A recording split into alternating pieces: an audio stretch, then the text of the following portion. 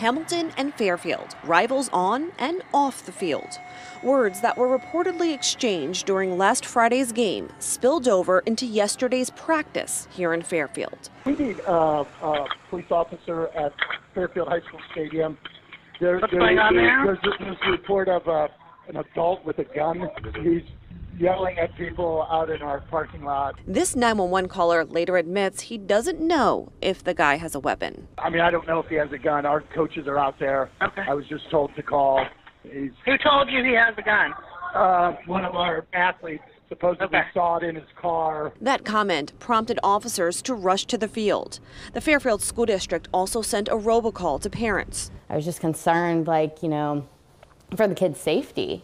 Someone's got a firearm, do they, don't they? If someone's threatening people, I just wanted to make sure the kids were safe. Turns out there was no gun.